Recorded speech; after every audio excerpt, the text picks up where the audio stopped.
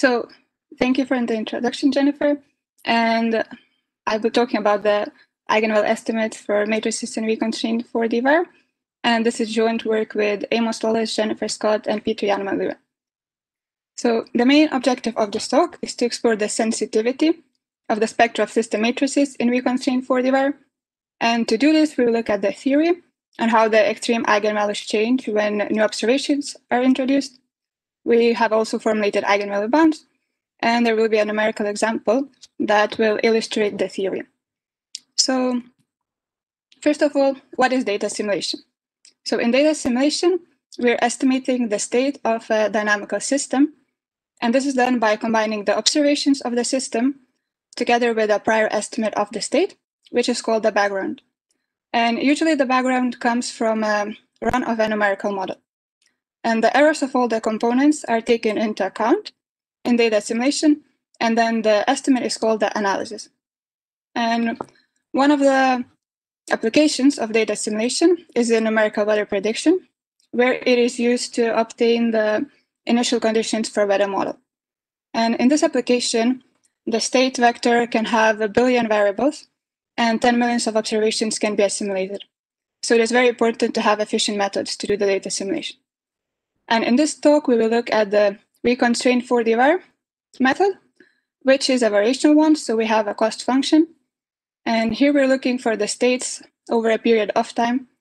And the analysis is given by the minimizer of this cost function. So we have penalties for the discrepancy between the state at the initial time and our prior estimate background. Also, we have observations of the dynamical system in the vector y, where I is the time. And this operator h maps the state variables to the observation space.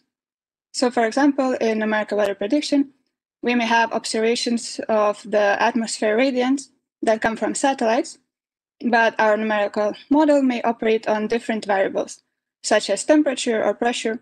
So we need to map the model variables to the observations so that we can compare them. And finally, we have penalties for the model error. And all the terms in this function are weighted by the inverses of the error covariance matrices.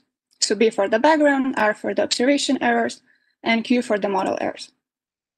In operational applications, evaluating this cost function and its gradient is very expensive, mainly because we need to run the model. So some approximations are made. And one of the ways to approximate the solution is by using the incremental method. Here we use a bold notation for 4-dimensional vectors and matrices, meaning that they include a time dimension. So X here includes all the states at all the times that we want to know. So in the incremental method, we update the state by an increment delta X, and this delta X is a minimizer of a quadratic cost function. This quadratic cost function comes from the linearization of the nonlinear cost function that we saw in the previous slide. So here, the L includes the model linearized at different times. H includes the linearized observation operator. We have the information about the model errors in B, and we have information about the discrepancies between the state and observation in D. And again, we weight by the error covariance matrices. And now we will concentrate on minimizing this quadratic cost function. And this can be done by solving large sparse linear systems. And we will look at 3 formulations of these. 2 will be saddle point, and 1 will be a symmetric positive definite system. So first of all, we can look at the 3x3 block saddle point formulation. It was introduced by Fisher and Garol. And because of the size of these systems, they would be solved with iterative methods. And a huge advantage of this formulation is that because of the structure of the system matrix, we can easily parallelize the matrix vector products. And L includes the linearizations of the model at different times. And that makes the L and LT blocks that are the most expensive to do matrix vector products with. So it is very important that we can do these computations with these blocks at the same time. And despite the potential for parallel calculations, it is a very large system, since we're solving not only for the increment delta x, but for two Lagrange multipliers lambda and mu. And the size of the system depends on the total number of observations, denoted by p here. So because of these reasons, we propose that we can also explore a 2x2 block-style point formulation. So this system is smaller by the total number of observations, and here we're solving for the increment delta x and just one Lagrange multiplier lambda. So this formulation has a smaller potential for parallel calculations because of these blocks with the linearized observation operator and the inverse of the observation error covariance matrix.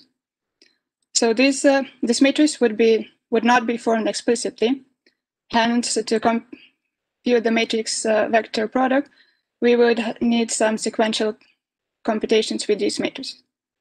However, notice that the most expensive calculations with the linearized model in L and its transpose can still be performed at the same time. And finally, we look at the standard formulation, which is the 1x1 block, and it has a symmetric positive definite matrix. And the system is the smallest one of the three that we looked at. However, it also has the least potential for parallel calculations. As for the 2x2 block system, we see the block with the linearized observation operator and the observation error covariance matrix.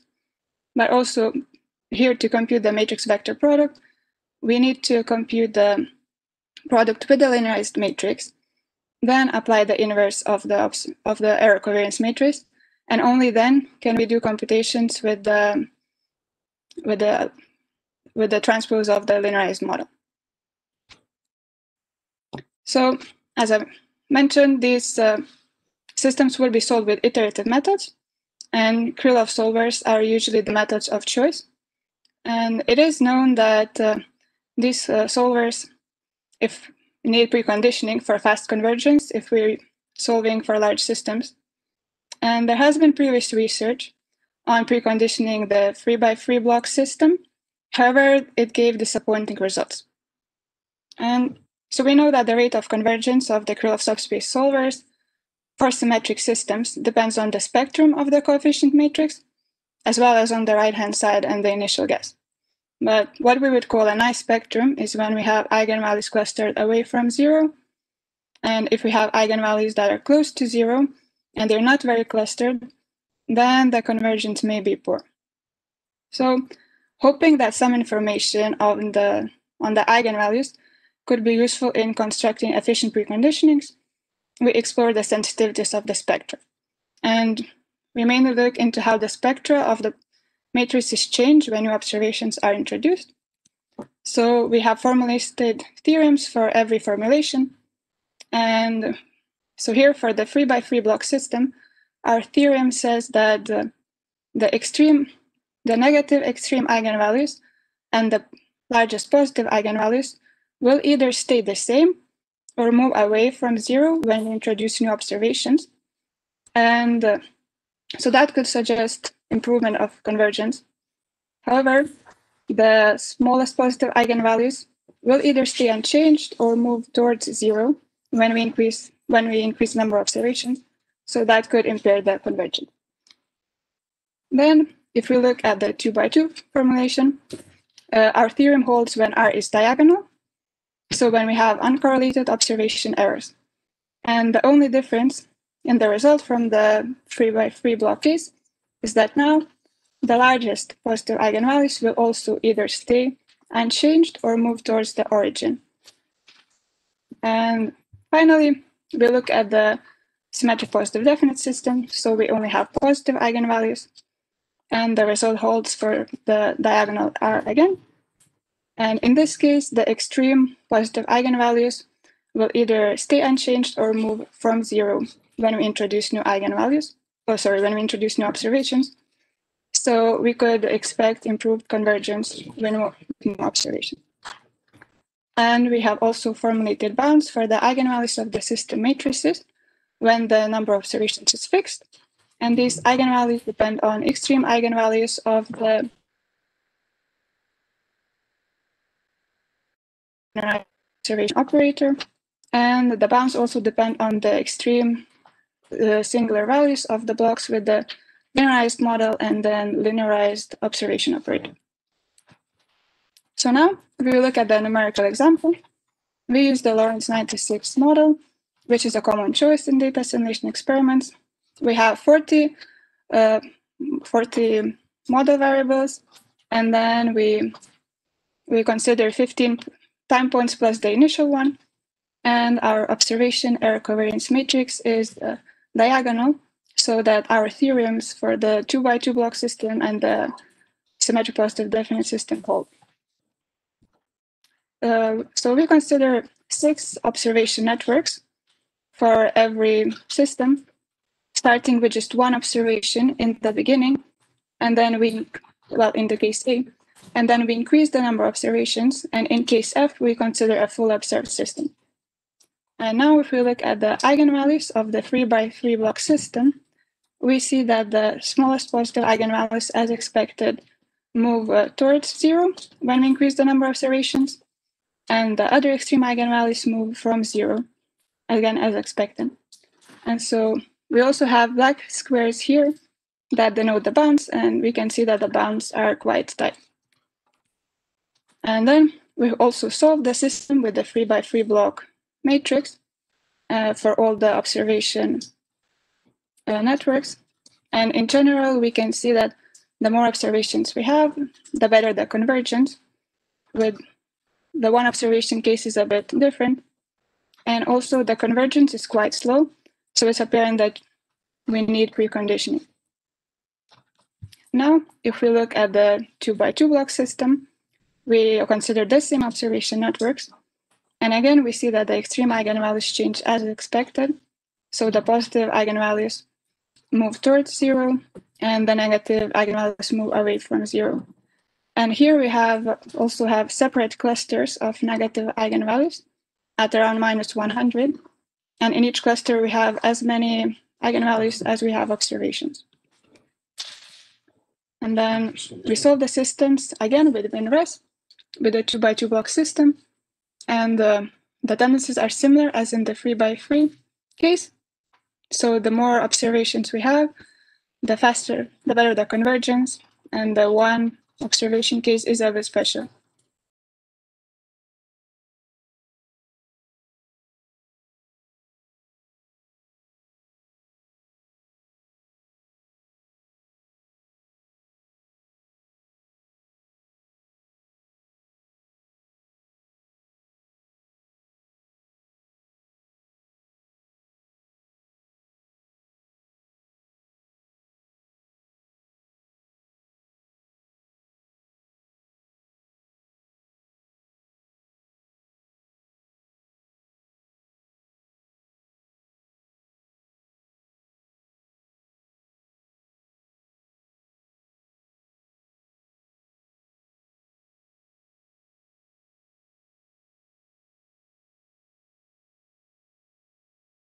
Mainly, we have formulated theorems on how the extreme eigenvalues of these system matrices change when we introduce new observations.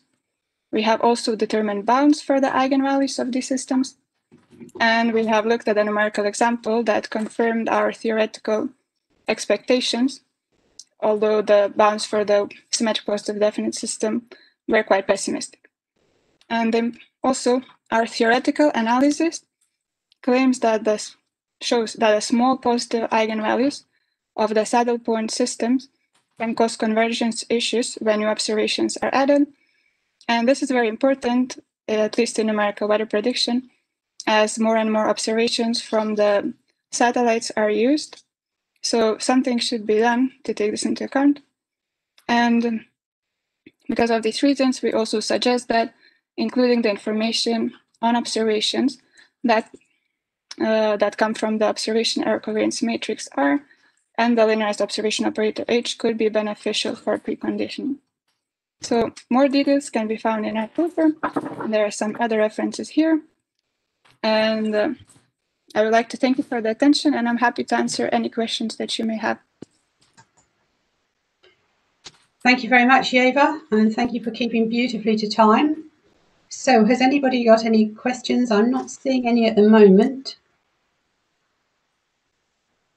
I have one quick question. Have you any idea why the one observation case should be different? It seems very unrealistic to have just one observation. Yeah, you're right. It is quite unrealistic. So we're not entirely sure. So it can be. It's probably not explained by the spectrum, but it may be also the right-hand side, as we only have just one observation here. We haven't really checked that, but it's also not realistic, as you've said. So we got a couple of questions. Hussam from Rutherford is saying, are there any constraints on the observations? Is it in our work or?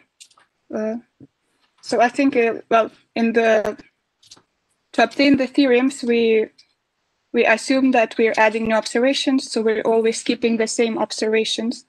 And so the theoretical results should hold for any observations, because we're looking at when the observation operator is already linearized. In our numerical experiments, we had direct observations, so we just had we added some noise to our system variables, and that's how we obtained observations. But otherwise, it should hold for any observations.